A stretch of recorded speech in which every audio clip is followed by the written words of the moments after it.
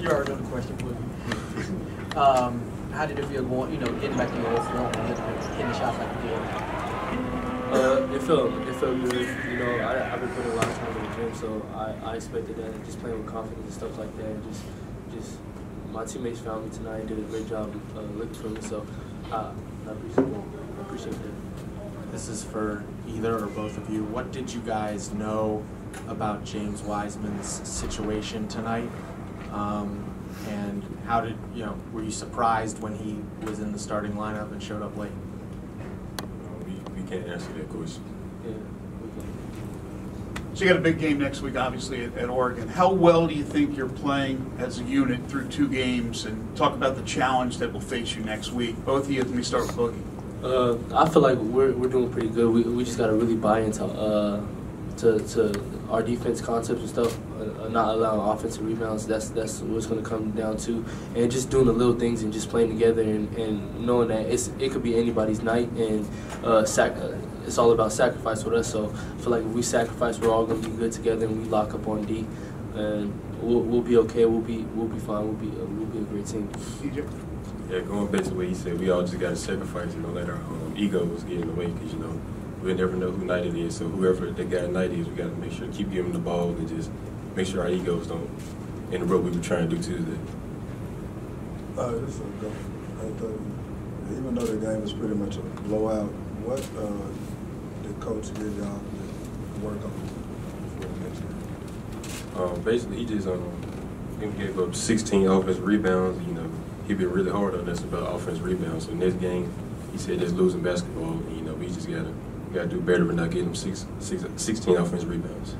Yeah, just not giving up rebounds, boxing out, just little stuff, and executing our game plans and finding the hot guys and making sure they're not getting the ball and stuff like that. So just executing, doing the little stuff and learning game by game. Boogie, did you guys feel a tension going into tonight's game, or could you tell in the crowd there was maybe a different energy? Not really. I was really locked in on the game, so I wasn't really paying attention to the crowd. I was locked in, so. Same thing. Just another solid game in a row coming off the bench.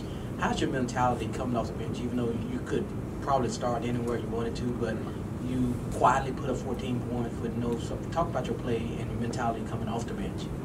Coming in, Coach, he told me what he wanted me to do, so I just went out there and did what he wanted me to do. He wanted me to play with energy and come out and score. So off the bench, I just come and do that every night, because we got 5 good starters, and me coming off the bench, it doesn't matter to me as long as I go out there and do what I got to do. So it's cool with me. This could be for either one of you guys, whatever reason it may be, injury, whatever. If you don't have James moving forward, based on what you've seen the last 2 games, how different is this team going to be? How detrimental is having James for your aspirations this season? I'm gonna just say it's gonna be a big loss. But I feel like we got guys that will step up and play hard. We just gotta, without him, we gotta do box out, get offensive rebounds, and just do little things. Play hard on basketball and yeah, please.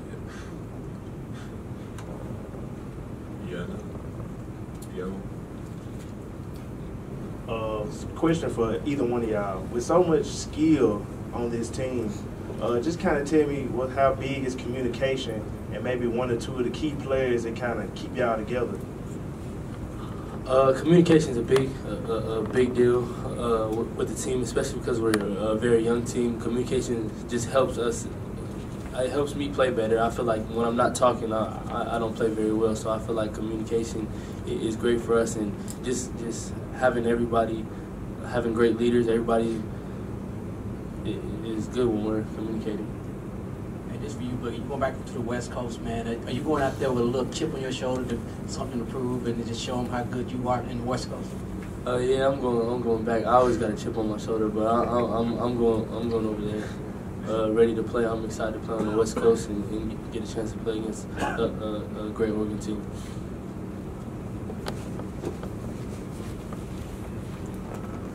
DJ, just talk about Oregon and the challenges they bring. Going in Oregon, they a top 10 team, or top 15 team.